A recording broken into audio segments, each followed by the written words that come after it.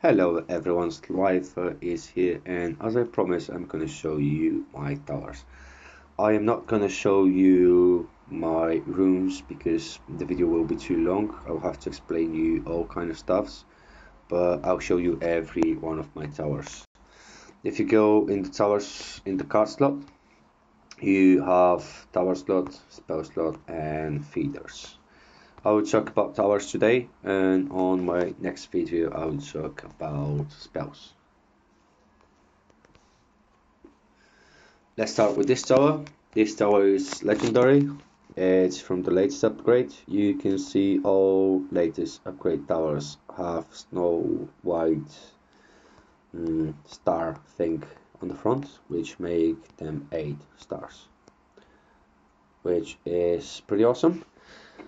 Good damage, low speed, good range, 9 upgrades, 44 to 45 cost, bit expensive, 100 health.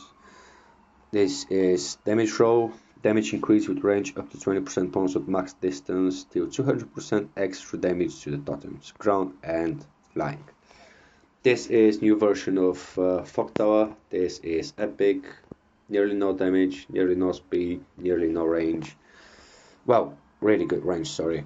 6 upgrades, 25 cost, 115 health, level 98 from 9 because it's new and I did not have it that much. This is counter. Detect and may mark creeps in fog, which allows the towers to attack them. This is the same stuff this new fog tower and Oak Tower have to one other. But the new thing is this tower can force flying to the ground, which make this tower absolutely overpowered. I highly recommend you to get even one of them. This will save your day. This can mark more than flyings, which mean undergrounds will stay underground. But this is the mortar.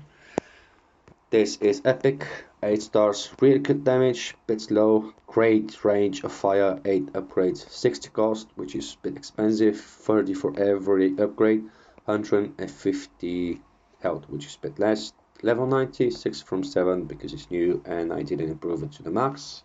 You can see I have a couple more runes to put on, I'll explain to you on my next video. Shoot cannonballs at lock range to deal immense splash damage, grounds only, but when you force flying to the ground, this will shoot them as well. This is one of the towers from the first version of the game, which is Prime Defenders, and I do love it because it's red. I love everything red. Right, Seismic Slammer. This is epic tower, 8 stars, really good damage, really good speed, not that great range, 9 upgrades, it's relevant cost, it's no darkness, 6 from 7 because it's new, level 90, it's counter. It's shake the ground to deal area damage to all nearby underground enemies. Burn creeps dealing 410 damage every second for 4 seconds, undergrounds only. Which means if this creep or these creeps go out of the range of this tower, they will remain burned and they will die, which is okay for us, defenders. This is improved version of Spray Tower. This is better than Electric Tower because have biggest better damage per second. It's relevantly slow, nearly no range, 8 upgrades, bit expensive to deploy and to upgrade.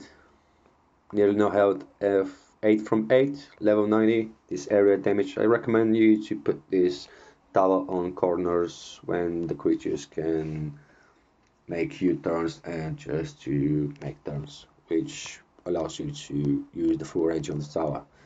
It's tagging ground and flying only, so cannot kill undergrounds.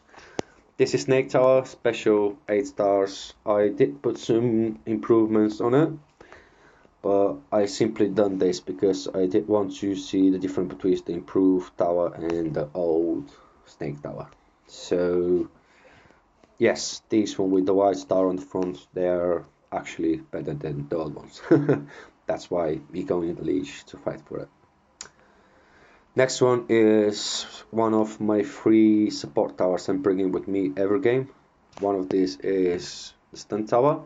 which is special, 8 stars, 9 upgrades, 30 cost, 15 for upgrade, 543 health, which is okay, 9 from 9, no damage, nearly slow speed, so about range.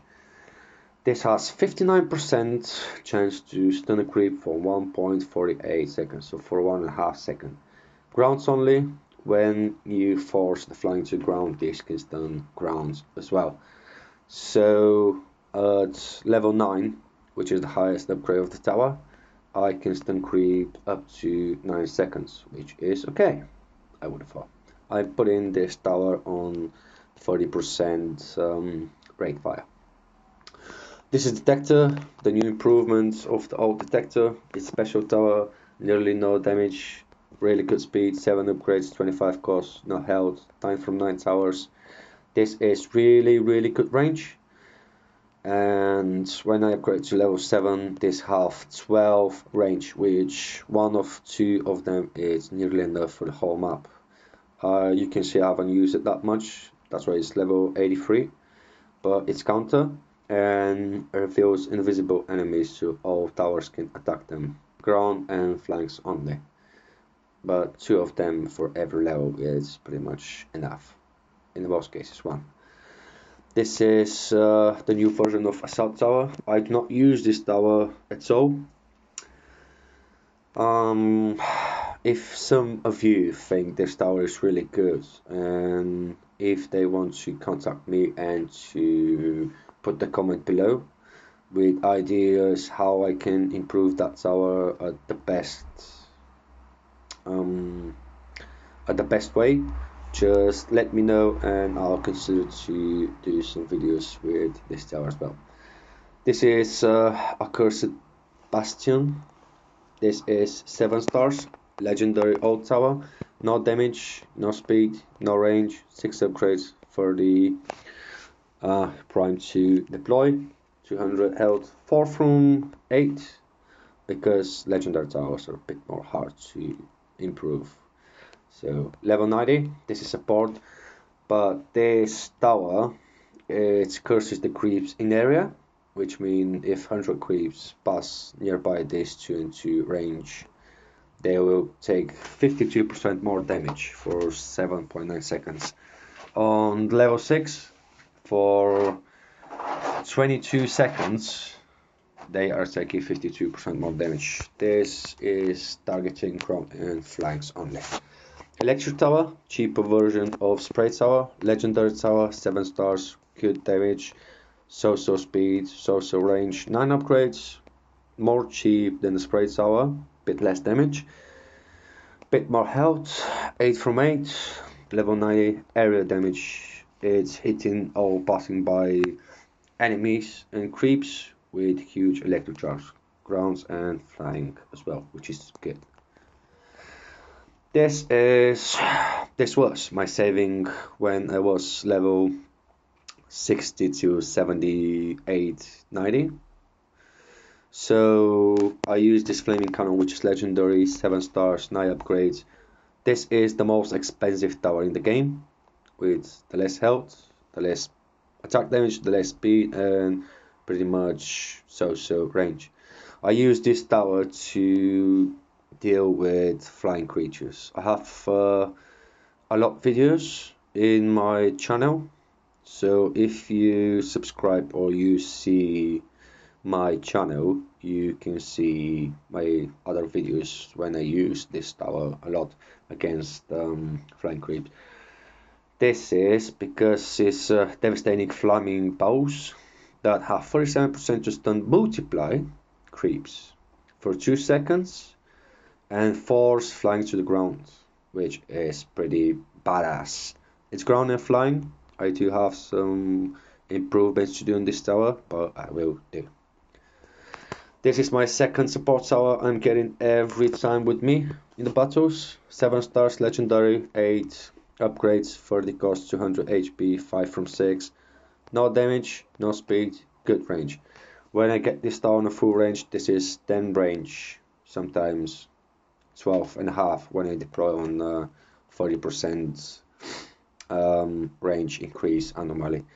Level 90 It slows closest enemies which get in this range with 70%, and it can't be frozen at all.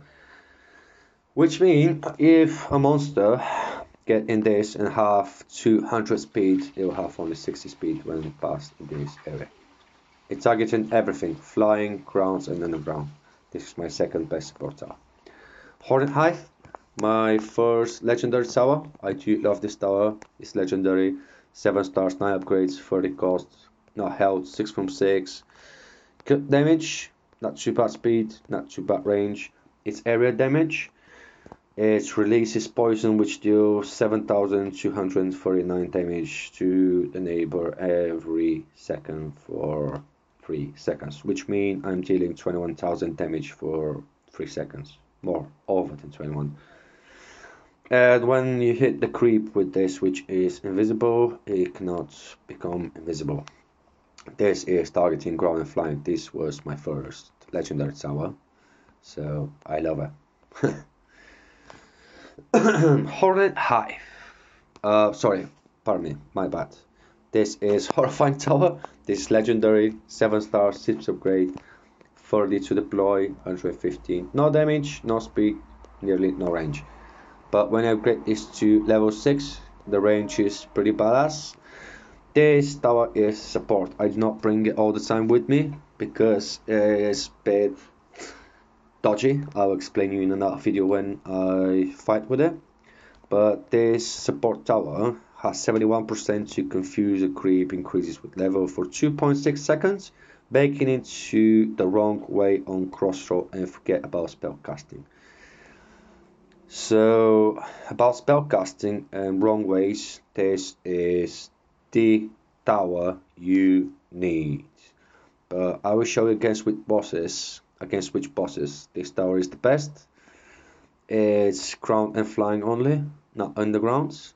But this tower is badass, and in future video I'll show you how to use it properly. Lightning Tower, legendary 7 stars. I have not improved this tower a lot because I don't usually use it.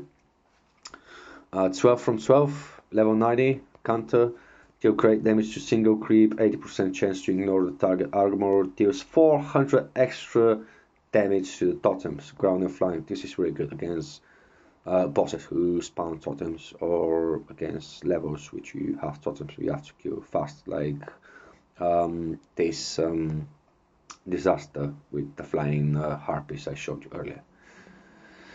Prior Arrester, legendary 7 stars. I have not improved this a lot. Really great range, so damage, but for me is a bit meh. This is the worst version of the brand new legendary tower because I have only 25% bonus at the max distance. So if you do think I can improve this tower more, just let me know. Prime Injector, this is my first tower I'm using every single battle. Legendary tower. This is 7 stars, 9 upgrades, 30 to deploy, no health, 7 from 7, max level, no damage, no speed, nearly no range.